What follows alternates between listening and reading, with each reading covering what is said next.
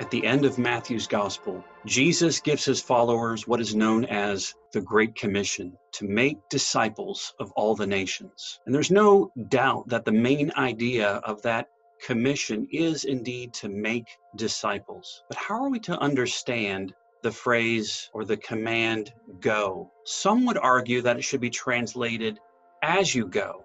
That Jesus isn't giving us a command, but is merely saying, wherever you happen to be, whatever you happen to be doing, there be making disciples. Others take it to read more like an imperative, as a command, that Jesus is indeed saying, go. Well, let me argue for the latter, that it should be understood imperatively.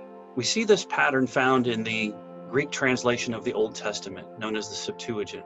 In several places, you have the same phrase or the same construction, the word go followed by another command. And in the Greek, it's the same exact construction. So for example, Jacob instructs his son Joseph, go see if your brothers are well and tell me. Pharaoh commands the people of Israel, go and get to work. Clearly, he's not saying as you go.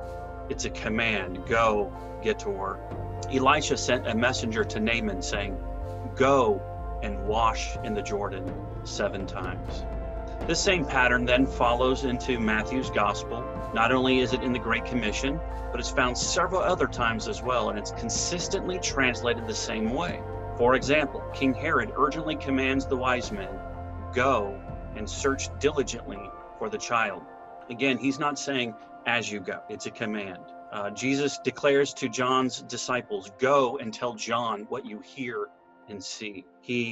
That is, Jesus instructs Peter, saying, go to the sea and cast a hook and take the first fish that comes up.